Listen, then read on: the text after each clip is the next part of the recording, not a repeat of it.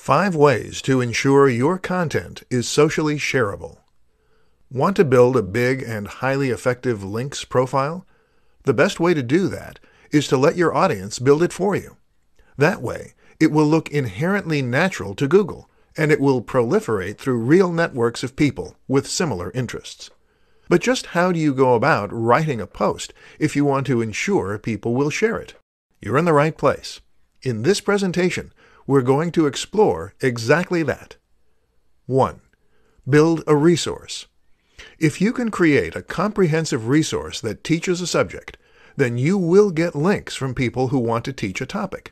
This is often referred to as a resource post, and the idea is that when someone is discussing how to do something, or when someone asks a community how to go about something, your link will then be referenced as a starting point. It takes time and effort, but these can be perfect link bait. 2. Shareable titles. Speaking of bait, the right title can do a lot for your performance on social media and increase your chances of getting shared. This is, of course, what is known as clickbait, but there's no need to go that far. Just make sure that your title captures attention and is interesting enough to gain some clicks on its own strengths. 3. Write for a specific person. Remember, social media is primarily about communication. That is to say that we post on Facebook or Twitter usually because we want to say something to someone or about ourselves. For example, one reason we often share things on Facebook is because of what that says about us. We share things that we associate with, to tell our friends a little about who we are. The other reason we share is because we think someone will like a specific post, and we want to let them know we're thinking of them. In both cases, it pays to write for a specific person, and not be so broad that you don't appeal to anyone in particular. 4. Be a little opinionated. People love to argue on Facebook and Twitter, and the sad fact is that controversy sells. Don't be obscene, of course, but don't be afraid to be a little controversial either. If someone shares your post because they disagree with it, that's still a share. 5. Add social sharing buttons. And finally, the easiest way of all is just to include social sharing buttons on your site.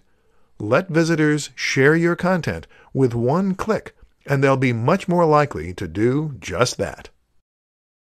What is retargeting, and why should you be using it?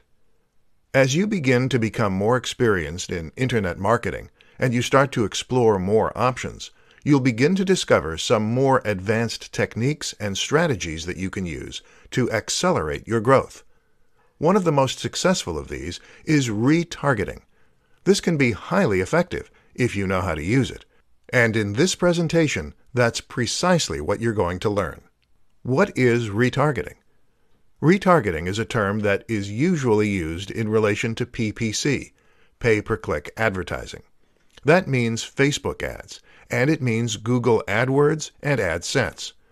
Both these platforms allow you to target whom you show your ads to, ensuring that you're not paying to display ads to people who are unlikely to be interested in visiting your page or buying from you.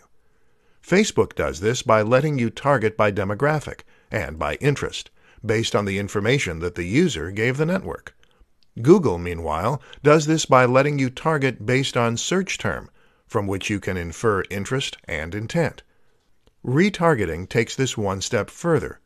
By using cookies stored on the visitor's computer, it allows you to show ads only to visitors who have previously been to your site and previously looked at your products. This, in turn, greatly increases the likelihood that they might be interested in what you have to sell. Why it works.